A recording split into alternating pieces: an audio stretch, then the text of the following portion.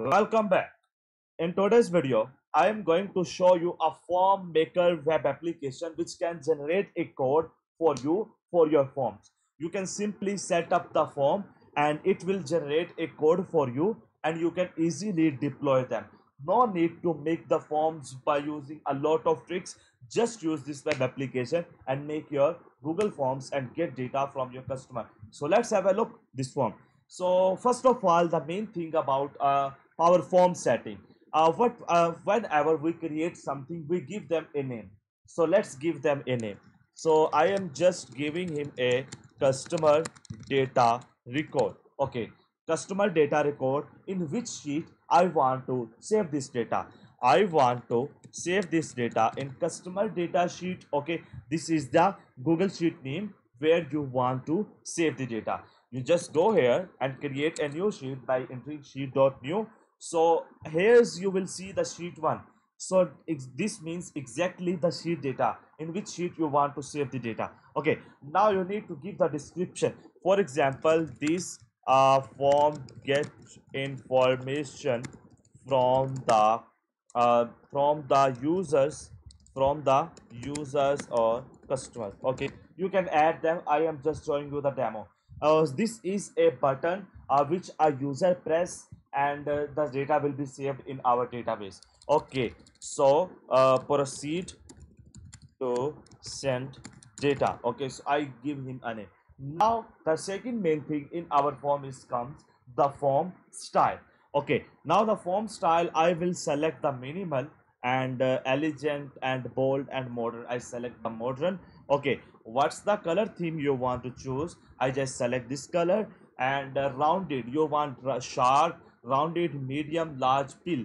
Okay, I just select here medium. Button style, I will select the 3D. Okay, you can also select the gradient, soft outline, and whatever you want to do. Okay, now come to the point, the advanced setting. So what here we can do, we just this is a optional. And for example, this is a sheet and you already have its deployment link. You need to go to your app script and you have the deployment link, you can add here. But if you don't have, don't worry about that. Okay, so if you want to add a email notification, you can turn on the enable email notification in my form. Okay, so where the notification of email they come, you need to enter that email. So I just add here. Okay, I just add here the email where I want to receive the emails. Okay, enable spreadsheet formatting, apply formatting to your spreadsheet, colors, phrasing, and etc. If you want, you can turn on. Auto create form submit trigger, automatically set up trigger for form submissions. If you want to turn on, you can easily turn on. Okay, form behavior, show the progress bar. If you want the progress bar, you can turn on. Simple captcha, if you want to captcha, you can turn on.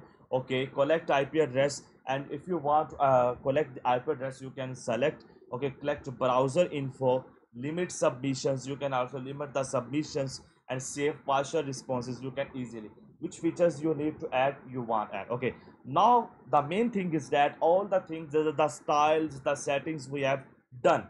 Now the point is here, we need to add the form fields. Okay, so first of all, you can see here the section divider, hidden field, signature, and many things we have here. I just select here the text input and enter the name. Okay, so enter your, okay, so enter your name.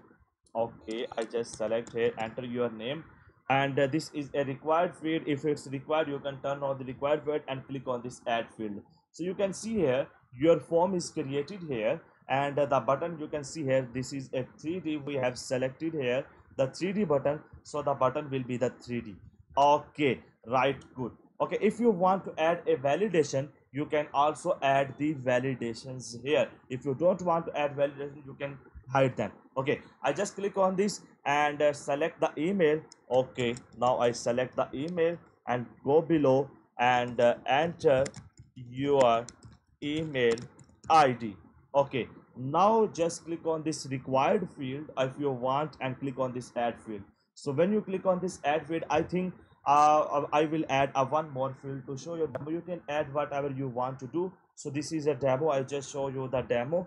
Okay, so I will select the you can see here the drop down values. Okay, select the drop down. Okay, select the drop down. I just select here.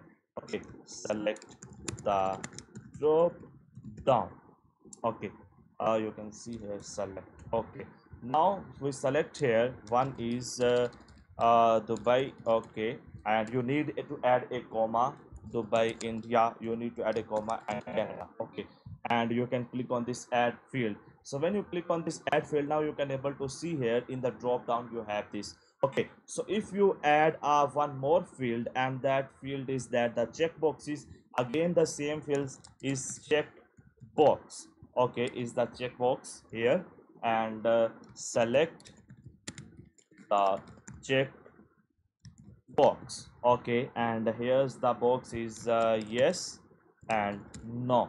Okay, and click on this add field. So when you click on this add field right now, you can able to see the checkboxes come here. So here's we need to add the select the drop down. Okay, that's fantastic. So now your form is ready, and you can see here you can add more many fields like the password, file upload, time, website URL, color picker, range slider, rating stars. If you want to add a rating star, you can rate us. You can rate us. Okay, and click on this add field. So when you click on this add field, as of now you can able to see here the star comes here. Okay, now if you want to click on this add more field and select the signature, so you can see here this is a signature. I just add here the signature and I click on this make signature. Okay, I click on this make signature and click on this add field. So as of now you can able to see this is a signature pad will be disappear here. So when you click on this test form, so you can see here this is your form which you have created, and you can easily close preview and click on this generate code. So when you click on this generate code, your code is generated. So this is a your Google app script code. You just copy this code and go to your browser and create a new sheet with name anything new form. Okay, and just come here and paste your code in your code.js. Okay, when you add the code in your code.js, okay, so just click on this save button. So when you click on this save button, as of now you can able to see this will be the saved. Now just click on this deploy and click on this new deployment and click on this setting and click on this web app, make it for anyone and click on this deploy. So when you click on this deploy, as of now you can able to see it will deploy the URL. It will need access to your account. You just click on this, and when you click on this, just click on this advanced and click on this project until project title. Okay, and click on this allow. So when you click on this allow, it will complete the setup. So when it will complete the setup, it will give you a link. You just copy that particular link and go to your setup and update the script URL. Just paste it and click on this update URL. Now URL will be updated. Copy full code, go to your any website where you want to host. Okay, I just make a new file here, demo.html. Okay, so I will just save here, create file. Okay, and paste my code and click on this save and press, and I just stop this, and again I just run them on the web Chrome browser. So this is our form which we have created. We just enter our name, for example this means we go to our sheet. As of now we just come here, and here's we need a functions. So you can see here validate, save to the sheet, setup sheet. We just selected the setup sheet and click on this run. So when I click on this run, as of now you can see here the customer data we have added the sheet name, so it will come here. Okay, now come here and enter your email ID. For example I just add my email ID here.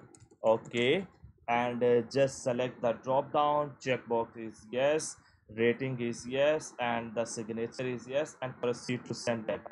So when I click on this proceed to send data, now my data will be saved here. So this is our form which we have created by using a custom code which I have created for you. You don't need to write the code. You just go here and you have all the features and functionalities, and you can easily make out that. So when you connect it with your Google Sheet, so you can see here after submission it will show you again. You can resubmit the data, and sometimes it not show due to cache memory, so you need to refresh the URL.